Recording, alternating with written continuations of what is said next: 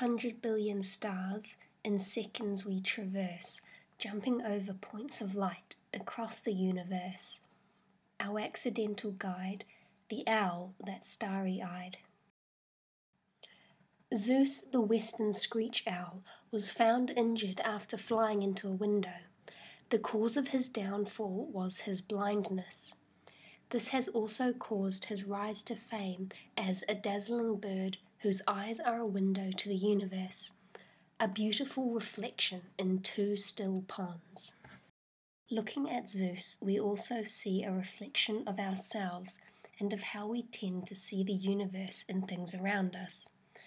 We are good at recognizing similar structure in the big and small.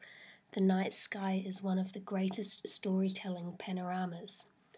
And it works both ways. We see ourselves in the universe, an intertwining of the big and small with us in the middle. We see the eye of God in a nebula and a face on the moon. It's part of our psychology. The brain is a predictive organ and we try to find sense in noise. We fill things with information. For Zeus, it means he can enjoy life as a celebrity, and for our descendants, it means they will one day reach the stars, for it is a destination that we will never stop seeing in our dreams and in the world around us.